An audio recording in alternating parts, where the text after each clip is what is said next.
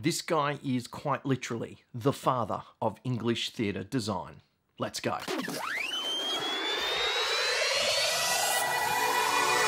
G'day, Paul from Small Crown Productions here. Welcome back to the channel. In this video, we are looking at the life of Inigo Jones, who was absolutely instrumental in the development of theatrical scenic design from Shakespeare's era. Born in Smithfield in July of 1573, he lived to the ripe old age of 78, dying in 1652. Born into a Welsh family, his father was a cloth maker. There's actually not much known about his early years, but there is a record to indicate that he took an apprenticeship as a joiner on St. Paul's Cathedral. Now, it would seem in his younger years he was quite the illustrator, and those drawings caught the eye of a wealthy patron who funded him to go and train in Italy, and that training led him to Denmark, where he was able to work on the design of two palaces under King Christian IV. Returning to England in around 1603, he started to get work in set and costume design and became quite prolific in the design of the masks for the court performances under James I. He was quite a driving force of change in this field, and one of the innovations he introduced in a play that he designed under James I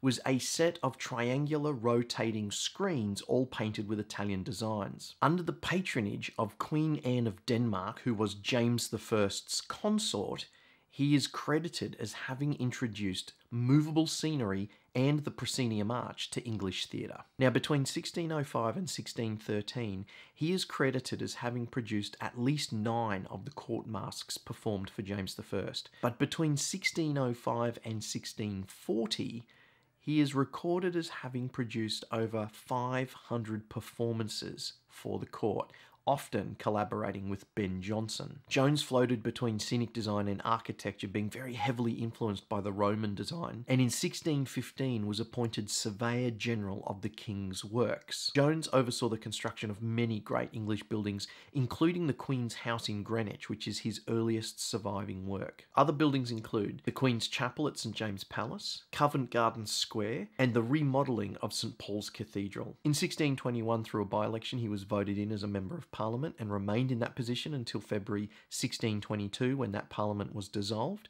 Then he continued to work in his position as Surveyor General, helping oversee the construction of buildings. In 1633, he was offered a knighthood, but declined. In 1642, the English Civil War pretty much ended his career because of his affiliations with the Crown, and so he lived out his days unmarried in his Somerset home. Inigo Jones is without a doubt one of the greatest influences of English theatre design, and theatres today might not be the same had it not been for him. That's it. Thanks so much for watching. Give this video a like, subscribe to the channel if you haven't already, and of course, check out some of these other Shakespeare videos on the channel. I'll see you there.